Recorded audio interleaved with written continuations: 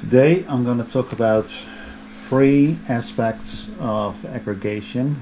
We're going to aggregate the impacts of climate change over time, and that's under the heading of discounting. We're going to aggregate the impacts of climate change over different people, and that's the aspect of equity. And we're going to aggregate the impacts of climate change over alternative futures, possible futures, and that's under the heading of risk. In the first couple of weeks we talked about greenhouse gas emission reduction. In the next block we talked about the impacts of climate change, and then last week we put the costs of greenhouse gas emission reduction and the benefits of greenhouse gas emission reduction, the avoided impacts of climate change, together in a cost-benefit analysis. But we never much talked about what do we really mean by optimality, and that is the topic of today. And then next week we're going to do away with the assumption that there is one single social planner, and we're going to look at what happens when there's multiple social planners. But today we're going to talk about discounting equity and risk, or what do we mean by optimality. I'm going to do so in 5 chapters, not in 3 as you may have guessed. The time aspect is going to be split into 2 because it's the longest, and then in the very end I'm going to add a chapter on putting discounting equity and risk together, and also talk about how do we actually choose these particular parameters. But we're going to start with the Ramsey rule.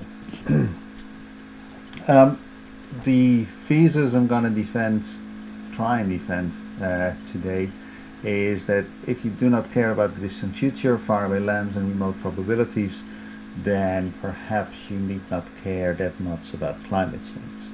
And that follows from the first statement. The first statement is just factual. Climate change is a long-term problem, climate change is a global problem, and climate change is an uncertain problem. And there's very few people who would dispute any of these statements.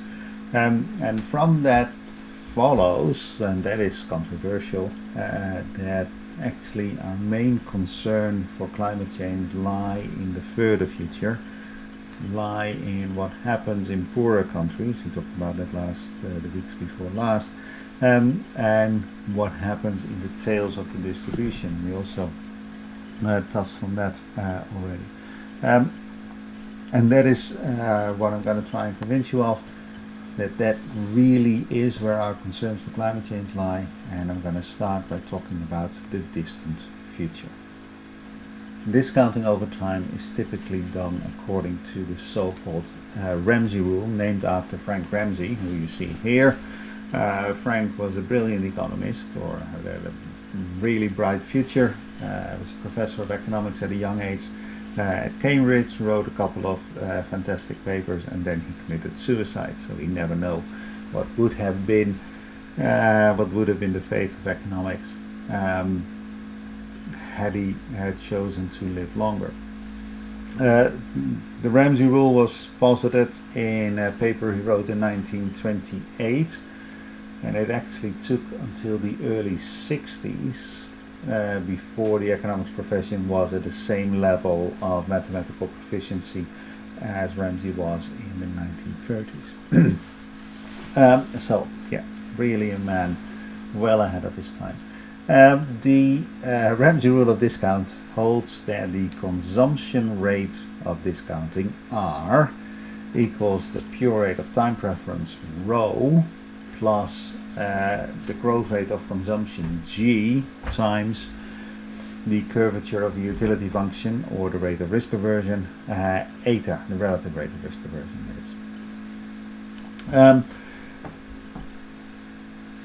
This follows from a mathematical analysis, essentially an Euler equation, but it's also fairly intuitive, and it can be shown graphically.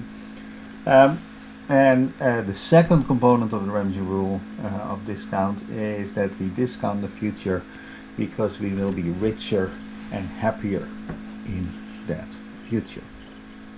And that can be shown graphically.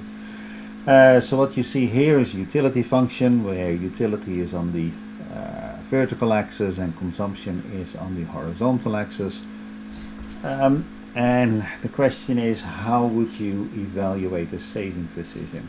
And savings, essentially what you do is you give up some of your current consumption, you save more and therefore you consume less, and in return you will have higher consumption in the future when you take the savings out of the bank and you use it for something that at that time you are particularly interested in. And the question is this a good deal? So the trade-off that you see here is that today, when you're relatively poor, you reduce your consumption, so you move slightly to the right, and as a result your utility falls. And then in return, in a future point, when presumably you're richer because your income has grown, and definitely if you're a student in the final year, you can assume that your income will grow fairly rapidly. So in the future, if there's no interest on your savings, then your consumption slightly increases, you move to the right, and as a result you will be happier, your utility increases. Now, if you are in your situation where your income is increasing fairly rapidly, then the gain in utility will be small because you're adding income to a richer future self, whereas the drop in utility from taking away consumption now from your poorer current self is actually a fairly large drop in utility. So this is a bad deal. Just sticking money under your mattress, even in the absence of inflation, is just a bad idea, because you're transferring money from your current poor self to a future, hopefully richer self. And really, this decision to save is only a good idea if the future gain in utility is at least as large as the current drop in utility. So in the first picture that I showed, the two bars were of equal size in the horizontal dimension. In the current graph that you're looking at, the two bars are of equal size in the vertical dimension. You are indifferent in terms of utility. Now, this explains the second component of the Ramsey rule.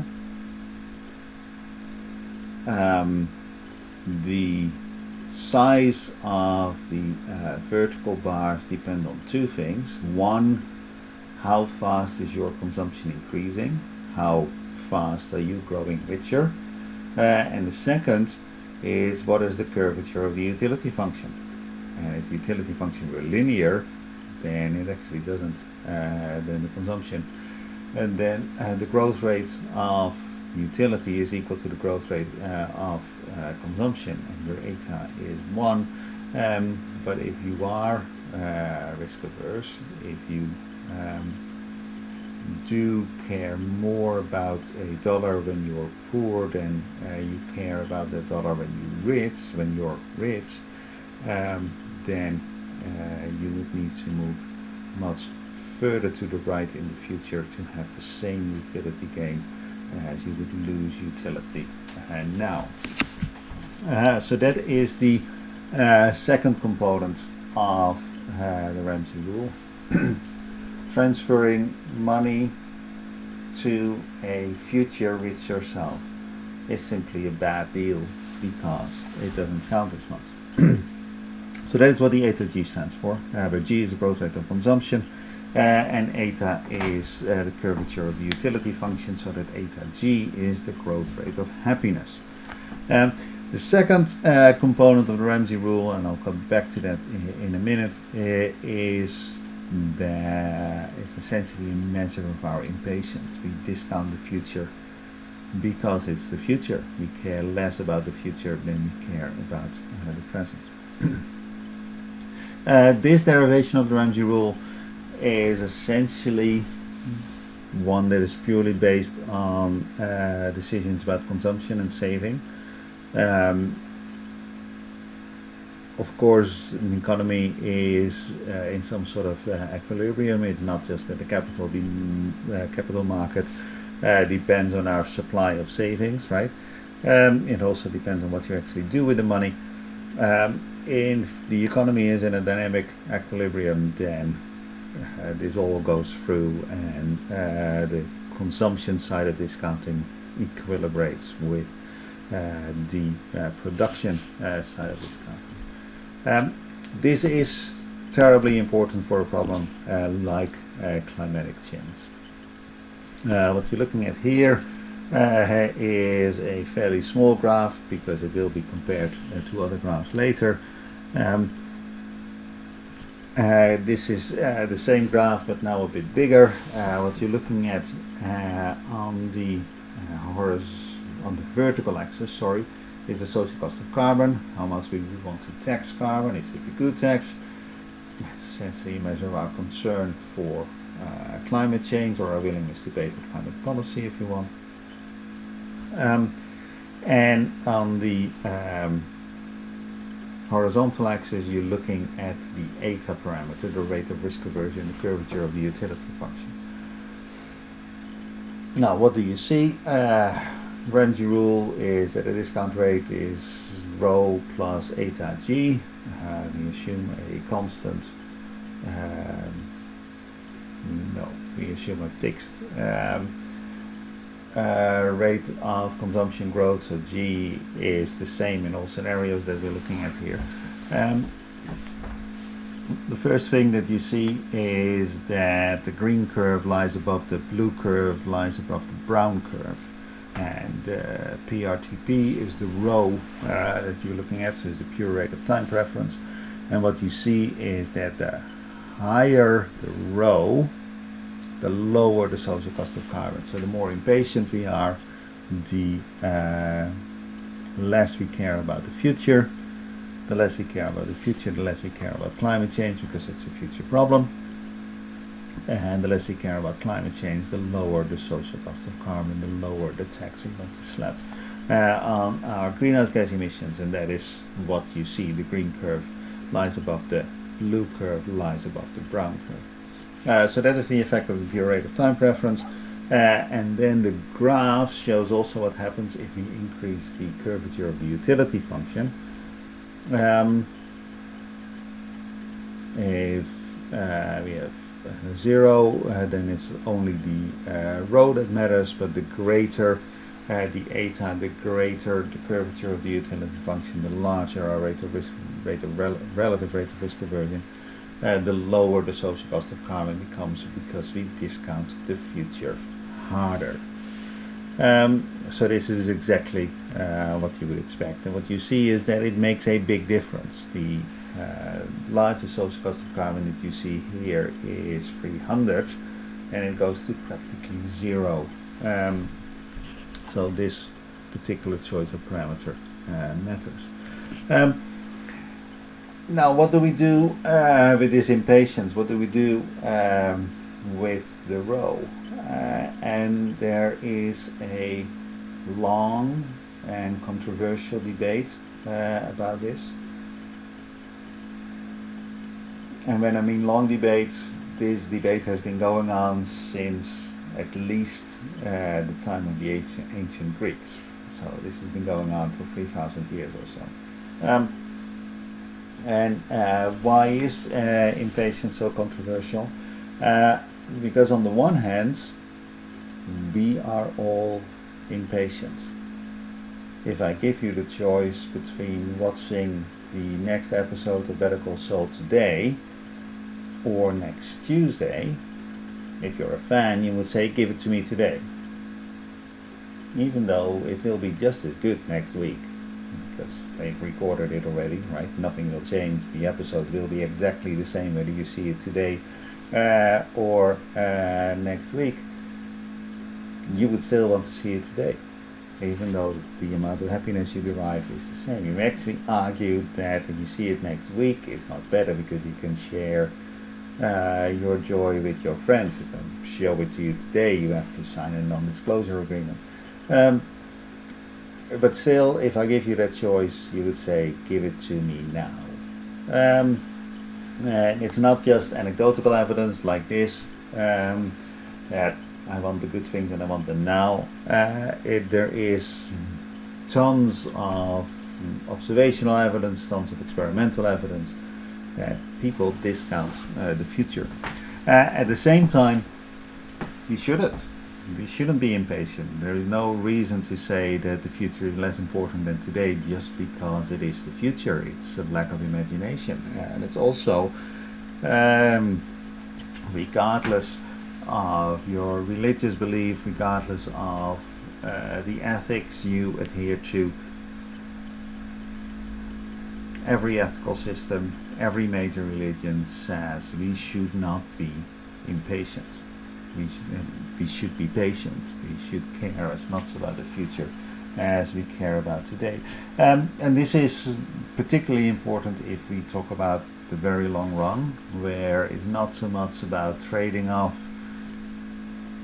our current welfare against our own future welfare, but essentially if you're talking about a multi-generational problem like climatic change, essentially what you say when you discount is that people who are born later than me are worth less than me. And if you phrase it like that, then it becomes clear immediately that this is a very particular position to hold.